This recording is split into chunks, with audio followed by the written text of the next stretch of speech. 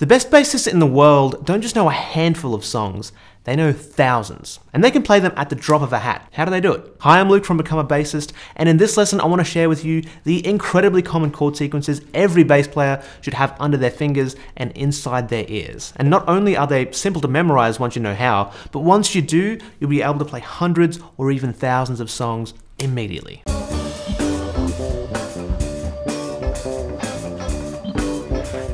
If I tallied up every single song I could play without needing to look at, sheet music or tabs or a chart or a lyric sheet, anything like that, I'm not sure exactly how many I could play, but it's easily going to be the high hundreds, more than likely in the thousands. Now, that is not because I have this amazing memory or something like that. I can't even remember if I locked the car when I go to get the shopping. But you don't actually need a great memory to learn lots of songs. What you do need is to memorize the right things. And when it comes to learning songs, one of the most important things to learn are the chord sequences that pop up again and again and again, the ones that get repeated all the time. So, how do we do it? Now, when beginners go to learn songs, they're generally thinking in terms of, the notes or the frets more than likely that they're playing. They'll be like, okay, 3rd fret on the A string to 5th fret on the A string to, whatever it happens to be. Or they might be thinking in terms of okay, so C going to D, going to E flat, whatever it is.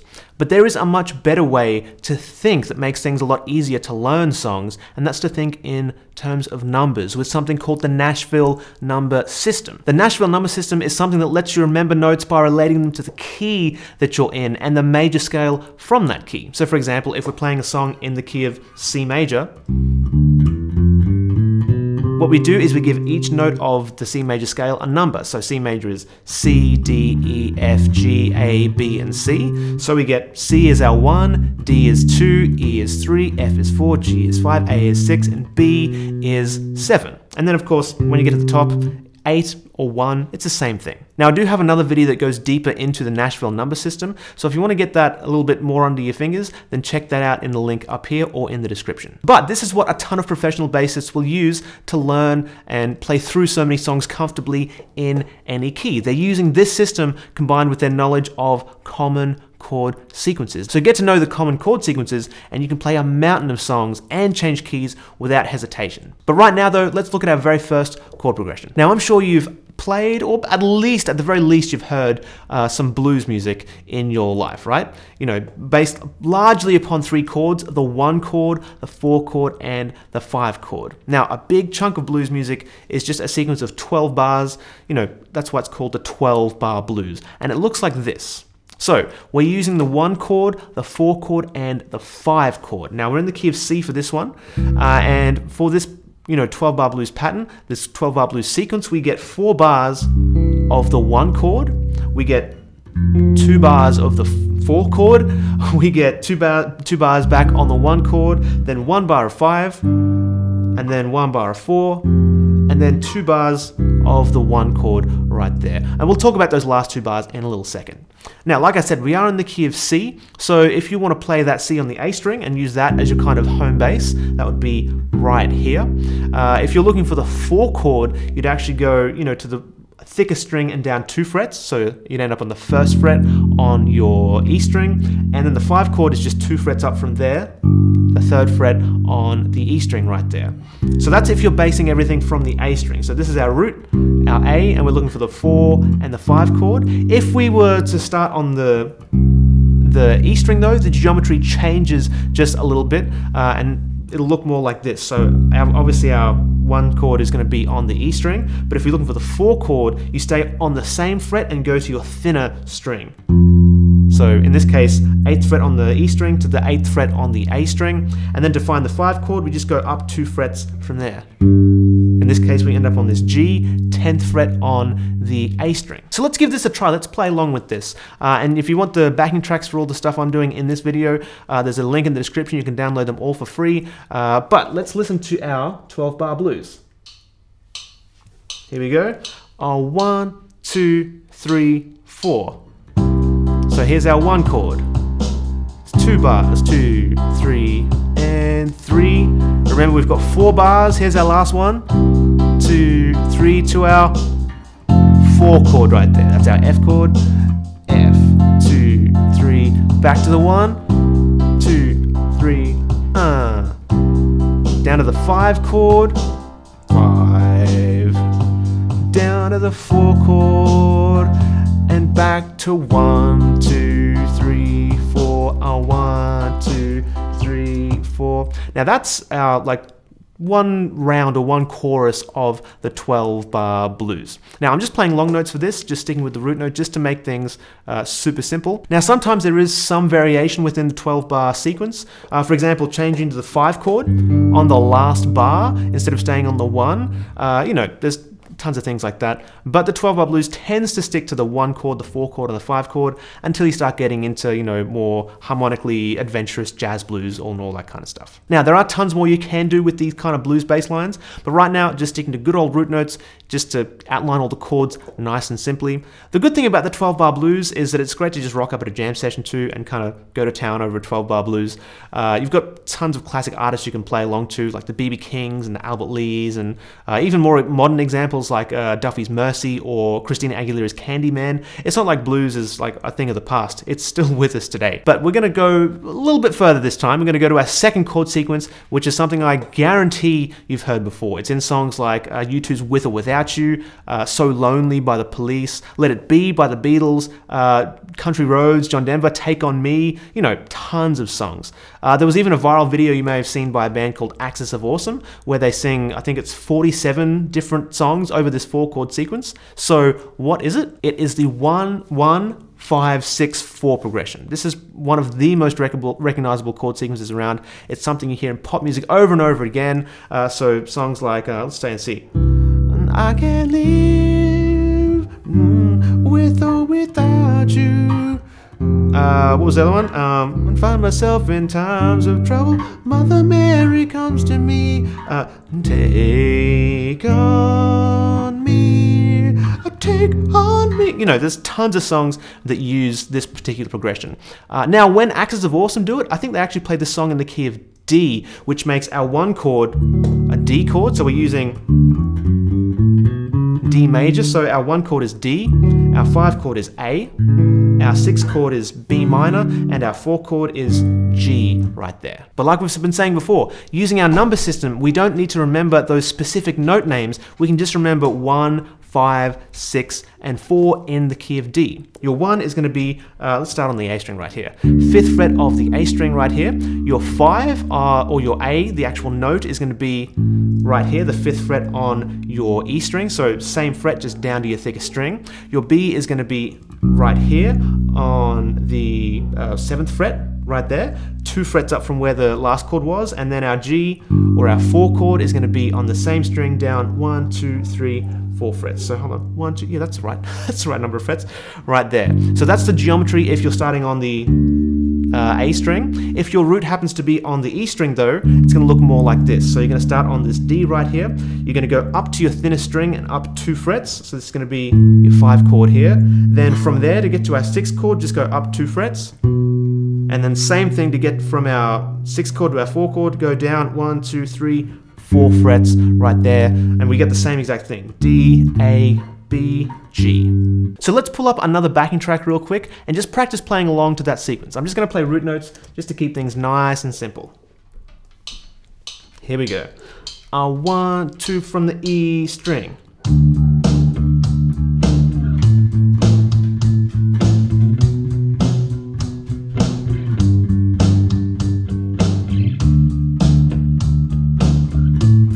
Again, a sound I'm sure you've heard before.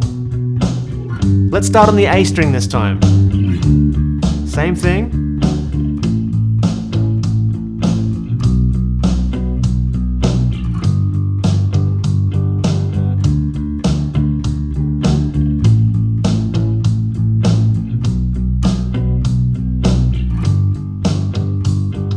Yeah? Again, something I'm sure you've heard before. One of the best things about this progression is that if you know it, then you already know another chord progression that gets used almost just as much. It's kind of like the sad sister of the 1-5-6-4, and all you have to do is start in a different place. That makes our 3rd chord sequence the 6-4-1-5. Now the reason it's the kind of the sad sister is because we're starting on the 6th chord. yeah, the minor chord. So starting on a minor chord, you know, makes things feel a bit more melancholy, a bit sadder. And you hear this progression in the chorus of Toto's Africa. Away from you, don't know the words.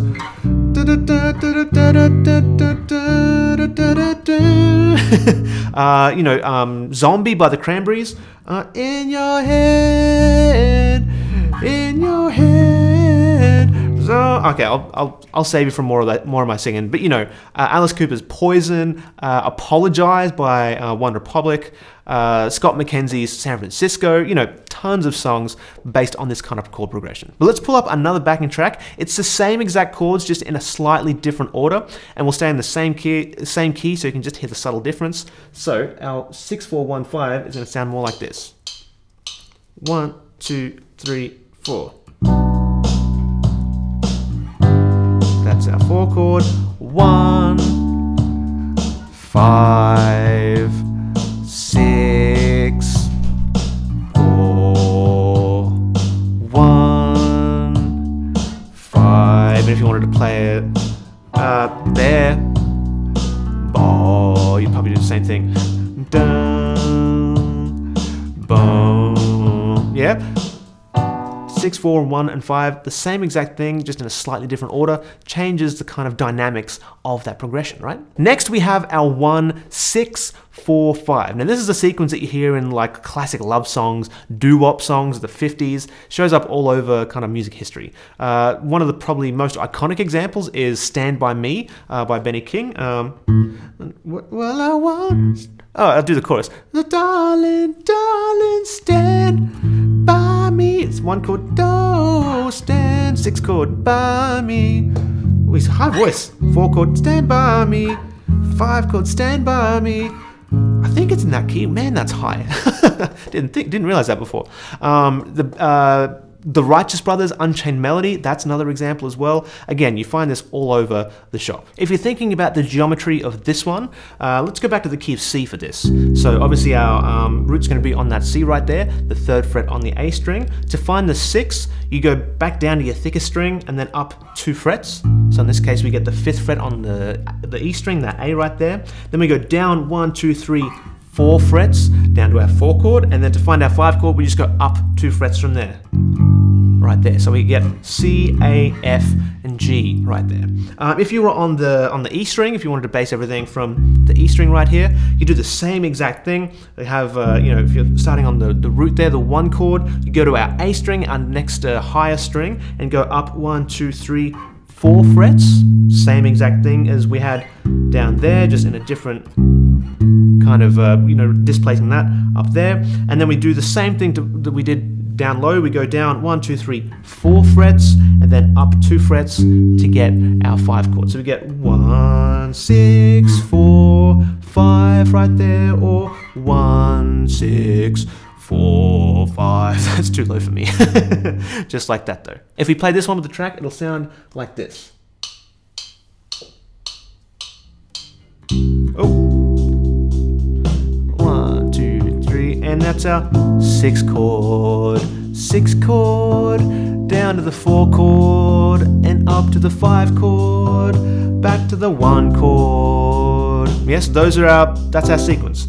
1, actually we go 1, we go up to the 6 chord up high, 6, then back down to the 4 chord, 4, and back up to the 5 chord, and back to the 1 chord right there. And that's, you know, basically Stand By Me and, you know, hundreds of other songs as well. Our final chord sequence is one that you hear pop up across all kinds of styles of music, but especially in jazz. It's the 2-5-1, the 2-5-1. You hear it in jazz standards like Autumn Leaves or Satin Doll, but it's also in more modern songs as well, like Sunday Morning by Maroon 5. And that's actually a really good example because the 2-5-1 sequence is basically the whole song, and it also stays in one key. So it's like 2-5-1 overload. Now, if you're thinking about the geometry of this particular one, if your 1 chord is on the E string, and let's keep everything back in C, good old faithful, then everything kind of falls around right here. Our 2 chord is our kind of starting place. This is a bit different because so far everything else has just been starting on 1 essentially, but we're starting on 2 right here. So if our 2 chord is right here, then our 5 chord is going to be on the same fret, just up on the next higher sounding string. So in this case we have 10th fret on the E string going to 10th fret on the A string, and to find our 1 chord, all we do is go back down to our original string and then down 2 frets. So from the 10th fret we go down here, down 2 frets, there we go, so 2, 5, 1, so 10th fret, 8th fret right there. If you're basing everything around the A string, then things are a bit different. Our 2 chord is the 5th fret on this A string right here, but we're going to go down to our 5 chord, and we're going to do that by going, you know, lower sounding string, or whatever you call this direction. Some people call this up because it's towards the sky. Some people call it down because you're going down in whatever it is, doesn't matter.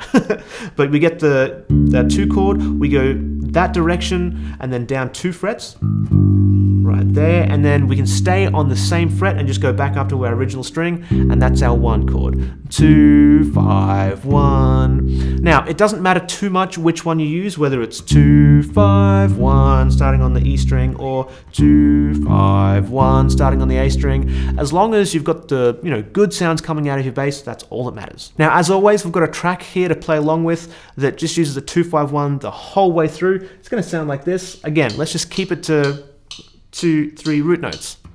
2, 3, 4, 5 root. So 2, 5, 1, 2, 3, 4, 2 chord, 5 chord, 1 chord. Again, try singing the chord progression as well.